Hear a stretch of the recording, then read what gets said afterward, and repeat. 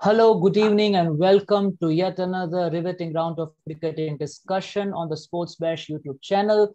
I have with me our regular panelists, Dwaipan and Jay, with me to help us make sense of the second interesting match, a very low scoring one, but an interesting one that took place between Kolkata Knight Riders and Sunrisers Hyderabad, the 49th match of IPL 2021 that took place in the Dubai Stadium. And obviously, we thought that on the Stadium of Dubai, we would expect a high scoring one, but obviously Hyderabad putting up a rather meager total, just 115 at the expense of 8 wickets, and then Kolkata Knight Riders coming up and chasing the total quite easily in the 16th over and won by 6 wickets. And yeah, so clear domination by Kolkata Knight Riders, and the mathematical possibilities suggest at the moment that Kolkata Knight Riders will join RCB into the playoffs, but you never know. Punjab has the slightest chances of getting into the playoffs, so we cannot say for sure until we see the final points table. But in order to make sense of how the things unfolded in today's match, I have with me Dwaipan and Jay. So my first question to Jay about the very disciplined bowling attack of KKR today. I mean, four bowlers of KKR picking wickets, Sadhi and Mavi, and Varun Chakravarti picking up 2 wickets, and then obviously picking up a brace, and then we had Shakib taking up the wicket of Abhishek Sharma, picking up a wicket as well. So a very disciplined bowling attack, very economical, and putting pressure on a pitch of Dubai where you expect the batsmen to dominate, the bowlers dominated. So your comments regarding the disciplined bowling attack of KKR, Jay. Today's bowling that we saw, it was really amazing because the way the seamers came out, they held it out the power play, getting Ridhiman Shah out for a golden duck and then getting 1 wicket after the another after that. The seamers had it and then the spinners did their job. And one person that you missed out was Sunil Nareen. The way he kept his economy, although he did not take any That's true. wickets, he built continuous pressure on the batsmen of the SRH's team and they had nowhere to go. If other bowlers are coming in, they're getting wickets and Sunil Nareen, you can never try and hit out on his balls because he is one of the key bowlers. So him having the economy, other players taking the wickets, there was nothing more they could ask for from the bowlers. And the score of around 115, 120 was a score that you wouldn't expect at such a place. But with the kind of batting lineup that SRH had, them not having a nice settled opener or the middle order is also with all the fresh people. So the bowling lineup just went all out and they showed what they are capable of. And it was a treat to watch. Right, right. So obviously, another important part and interesting point raised by Jay that along with the experienced bowling lineup of KKR, we saw a very inexperienced Hyderabad side. Hyderabad has been making a lot of changes in the teams and nothing has clicked for them so far. And today's performance, I guess, was the most abysmal performance by Hyderabad in a long, long time. I mean, 115 always was never a par score to begin with, and then it was clearly shown in the way KKR bounced back and easily surpassed the score with 6 wickets to spare. So my question now to Dwaipan about his comments about Hyderabad's batting lineup and the batting performance today. I mean, Williamson was the only batsman who seemed quite dominant on the outset, but he too was run out by Shakib, and that changed the course of the game. And then we had a youngster called Priyam Garg along with him, but he and there were some commentators who commented that we should remind Priyam that it's not an ODI match, it's a T20 match. So he should, keep a sense of the mounting strike rate as well. But yeah, so your comments, Dwaipan, on the SRH's batting performance today and what should have Williamson done, change something, or what should have been a strategy in order to, bounce back and ensured that Hyderabad posts a challenge in total against Kolkata. Yeah, I mean, to start off, little has gone the SRH way this season. I mean, everything they have touched, it's a thing that, we say it turns gold for them. It's just burnt away. And but whatever the plans that they came up with hasn't materialized into anything substantial for the team as a whole. And today was an extension of that poor run of form, I guess. I almost thought that today, we'd get to see an SRH that, is playing for pride. SRH is still a proud IPL franchise. We on one of our earlier shows we discussed about them being one of the most successful IPL sides other than MI and CSK, of course. So it's been a tough time for them, for Williamson, not only for his captaincy but also his own form with the bat. Today, 26 of 21, he did look good. And for a side, that's down in the dumps, they look at the captain. They look at the captain to lead the way. That did not happen. And interestingly, with that, I found to be very intriguing. People spoke about how Williamson missed a trick by letting go Rashid when the two new batsmen were there at the earlier part of KKR's chase. I just want to remind some people about the match between SRH and Rajasthan this year, earlier in the first installment that happened in Delhi.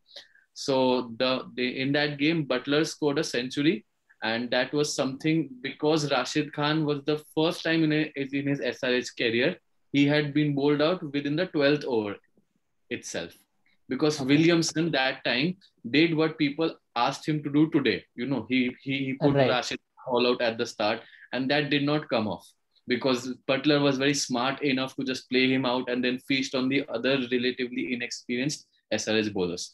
Today, Williamson went the other way. It did not come off, and then people are saying, so it just goes to show that whatever you do in a cricket field, people are going to find faults in it. You just need to back your instincts. That is somewhere where I don't blame Williamson. It just some days it comes up, the other days it does not.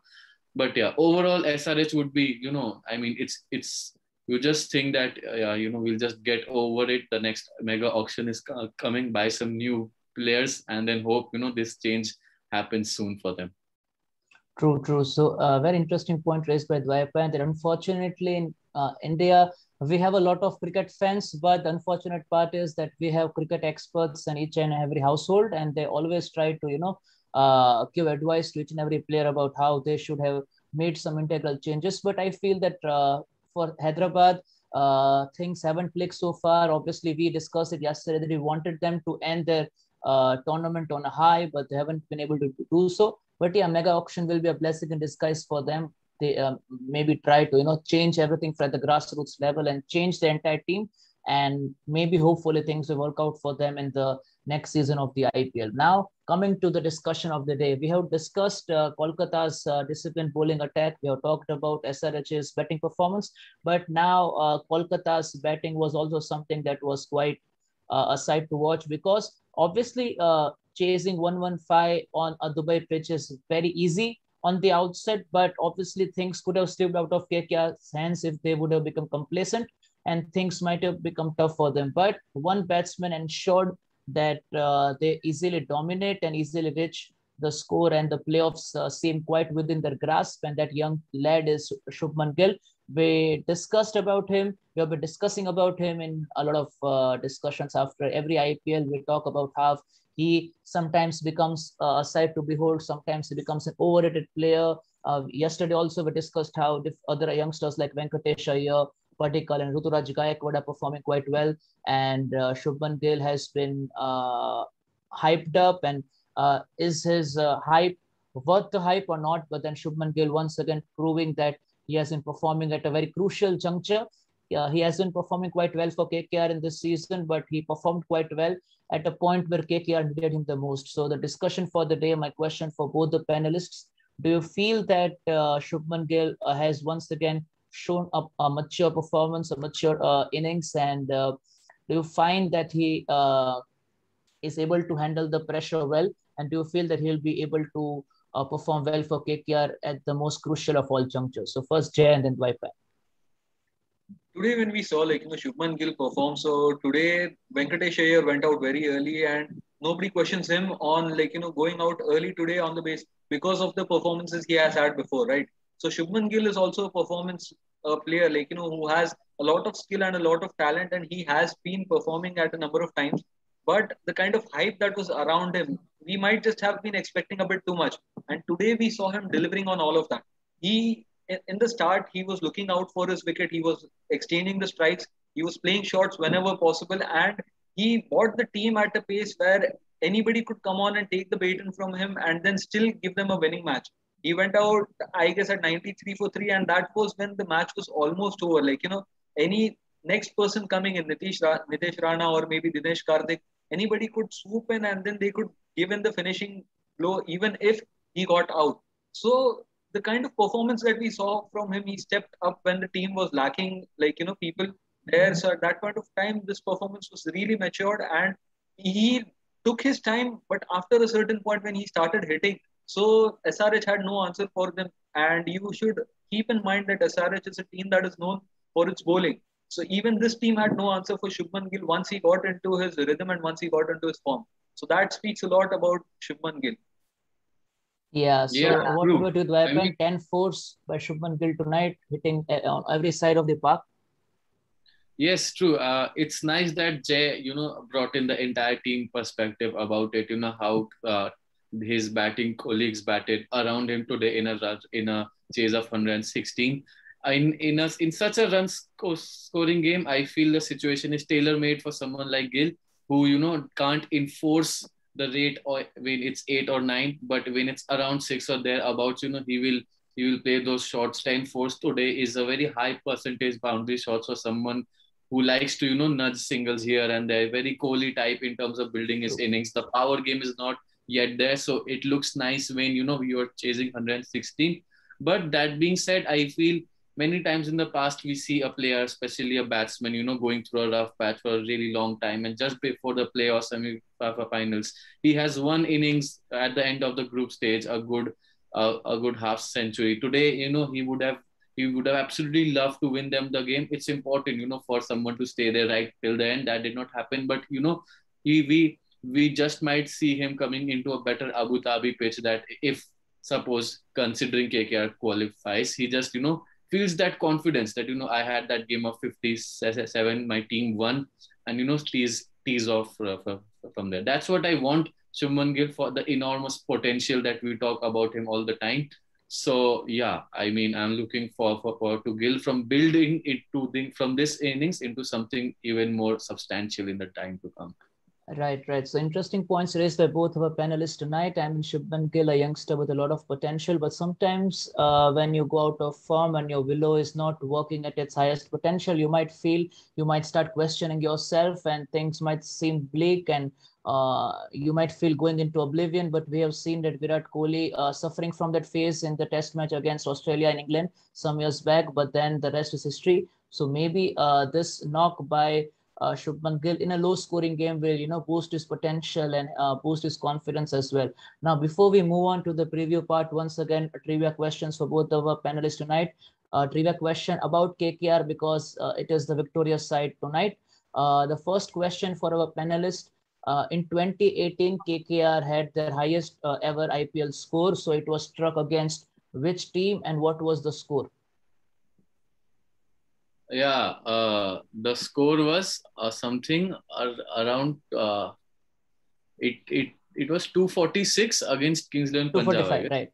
Right, correct. 245 Bang on against Yeah. Punjab. 246 was the target. And Target. my Yeah. second question is, so my second question is, which betting duo has the highest partnership for KKR?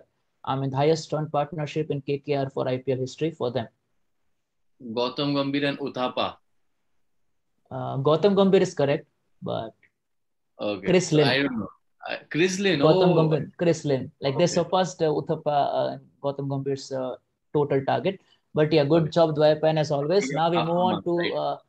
the preview part. The 50th match of IPL, obviously, could have nothing been better than this. The 50th match, and we have the top two teams combating and locking horns against each other. Hopefully, we'll see Dwaipan in full DC attire tomorrow. DC versus CSK. I'm gonna paint my face blue and come tomorrow, please. Hi. Nice. So that's the confidence that Dwaipan has for his team DC, the team that he has been supporting all this while. So yeah, a brief preview about tomorrow's match, the 50th match of IPL 2021, DC and CSK. I mean, we have seen DC and CSK dominating each and every side that has come up against them. But now, very interesting to see how they perform against each other, and will they be able to dominate against each other? Will they be able to perform the natural game, or will we see another low scoring game? Everything rests on tomorrow. So my question to both Dwaipan and Jai, what do you feel? Which team are you supporting tomorrow, and who do you feel will be batsman to look out for and the bowler to look out for in tomorrow's match? So first Jay and then Dwaipan. In tomorrow's match, I'd be really interested to see what Dhoni does with Sam Curran, because he has given him chances and they've already made it to the qualifiers. So I guess he'll be Right. getting one more chance maybe. So if he gets the chance, I would like to see how that pans out. And if he doesn't make the cut, so then I would be wary of the team that CSK is bringing, and then DC will. It might be really difficult for them with Ravindra Jadeja and that kind of form. Wayne Bravo coming in and Ruturaj Gaikwad again, hitting, staying till the end and giving out decent partnerships. So if Dwayne Bravo is in the game, it is a completely different story for DC. What about you, Dwaipan? How do you feel will Yeah. DC react to such a strong batting lineup by CSK? Yeah, the batting lineup is very strong, but there are 2-3 notable observations from my side. First being, very rarely have we seen in an IPL season at the end, where we see a group stage between the top two. It's usually dead rubbers when, there are two teams that have already been kicked out, or one team that has something to win and the other team just playing party poopers. Secondly, these two teams can potentially play each other thrice in the next 12 to 13 days. That game tomorrow, qualifier 1, and then final if one of the final, teams hopefully, repeats the qualifier 2 and then comes in the final again, which is the script in most years. Third, whoever wins or loses tomorrow just takes notes. This happened that day against this team, this bowler, this batsman did that, the situational awareness, and they won't feel very bad about it. Any team that loses tomorrow, it's about not repeating those mistakes when these two teams meet again, when the stakes would be higher. Now, that being said, interesting thing, I wonder if CSK does not play with their top players. If Bravo sits out, if Chahar sits out, if one of the batters sit out, DC wins, but DC is not convinced. DC still has that feeling that, the entire troop did not even arrive today, so we just don't know what will happen in a playoff. So yeah, there can be another scenario where CSK is not playing their top team and still DC loses, and then DC goes spiraling down that we lost against this team. How will we perform against the top class? Yeah. Yeah, that can happen. But just lose and make sure you don't make the same mistakes again is the thing for both of you. Right. So a lot of permutations and combinations possible for both the teams regarding their squad for tomorrow. But we can only finalize and see the squad tomorrow when the match starts. But yeah, I mean, when you're a part of the top two teams, you have the luxury of playing again and not the risk of being kicked out the moment you lose. So a very important point raised by Dwaipan, that the team that ends up eventually on the losing side tomorrow will have a lot to learn from and will be taking notes as to what mistakes not to repeat when the stakes are higher in the eventual match. That will become very important. Yeah, so great points made by both of our panelists tonight, helping us make sense of the low-scoring match between KKR and Hyderabad, but looking forward to a very riveting encounter on the 50th match between Chennai Super Kings and Delhi Capitals, the top two teams. And please join us tomorrow once again at the same time with our regular panelists who will be, making important points regarding the match. So keep liking and commenting and sharing our videos on Sports Bash so that we're able to provide such content for you guys. And do comment if you want us to discuss about a particular team, a particular franchisee, a particular player, and we'll be trying our best to deliver on that content. So that being said, this is Nishit signing off with my panelists Dwaipan and Jay. And until then, see you guys. Good night.